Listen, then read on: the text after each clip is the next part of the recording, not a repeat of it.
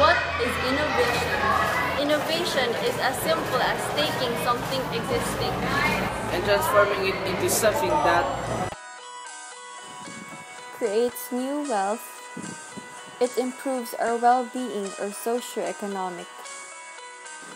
If you are doing any of these, then you are an innovator. innovation can either be big or small. brand new, or just smartphones.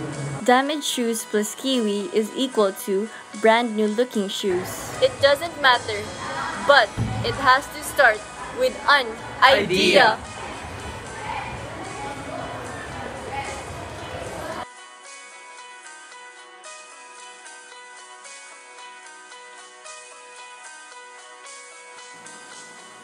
An idea was born.